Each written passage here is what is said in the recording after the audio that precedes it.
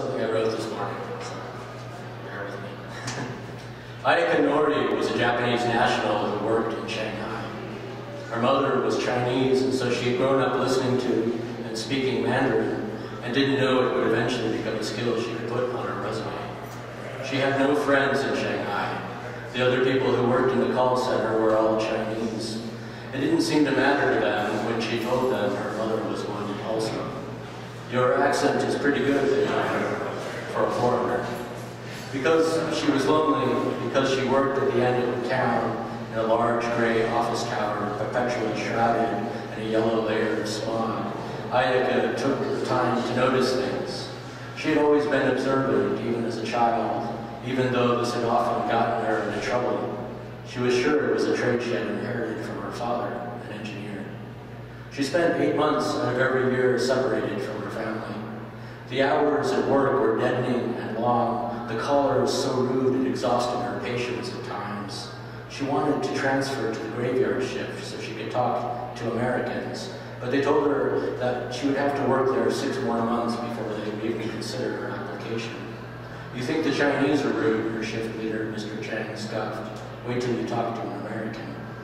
So she soon turned her attention to grooming a small bonsai on her desk, and each week devoted so much time to the plant that for a while at least it made work tolerable.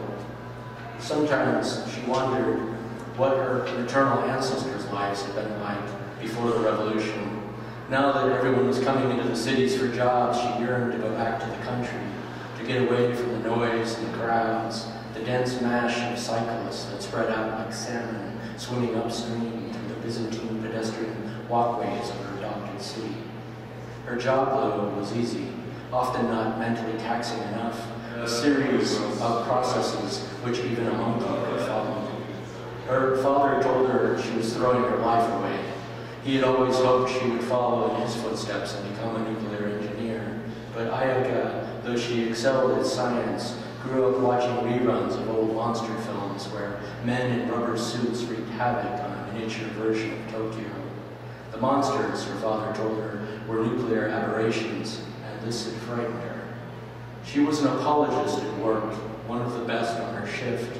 People called to complain about a poorly made product, the brain trust of a large American company, even though the product itself, she noticed, was always manufactured in China.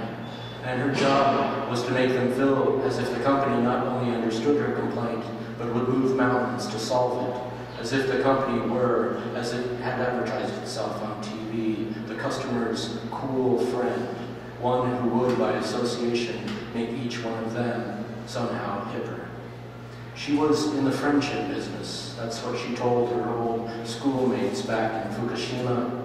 Sometimes, if the customer went on too long, she put them on mute and flew a miniature Rodin across her desk, an ironic gift from her father, imagining her notepad and her half-eaten carton of noodles and a plastic bottle of Pocari Sweat, all buildings the winged creature was bent upon destroying.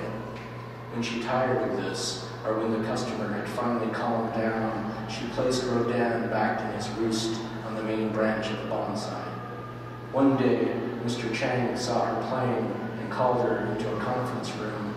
He told her the bonsai was against company policy, that he ought to discipline her, but seeing as how it was so beautiful, he was willing to look the other way, especially if she could somehow see fit to make it worth his while.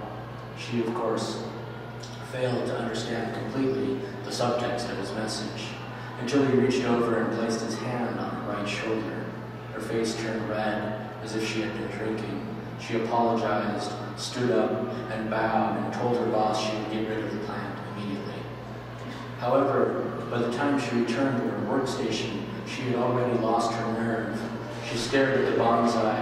It had been in her possession now for nearly a year, and it had already begun to twist left and right in the most interesting ways. She didn't know what to do with it. She removed Rodin, let out a mock screech in protest, and then she opened the bottom drawer of her desk and dropped the plant inside.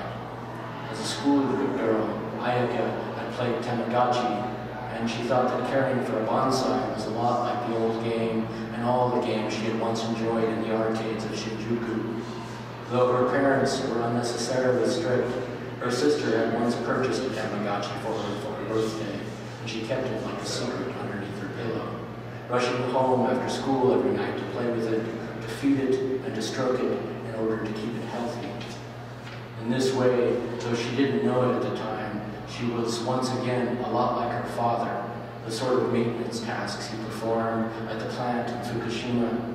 Everything was ordered and predictable, down to an engineered science of checklists where specific items performed at specific times always netted expected results. But all of that changed after the earthquake and the tsunami. When she was younger, it seemed like her Tamagotchi was the one thing in the world that depended on her completely. Ayaka knew that if she ever stopped existing, her Tamagotchi would die. And that was enough to keep her keeping it going. That is, until she discovered boys, and then, almost overnight, she lost all interest in her virtual pet. Or was it that the battery finally died, and when she put a new one in, she realized with sudden horror that she would have to start all over again, and it made her heart sick. She couldn't reach her parents. She didn't know if they were dead or alive. Her sister, too.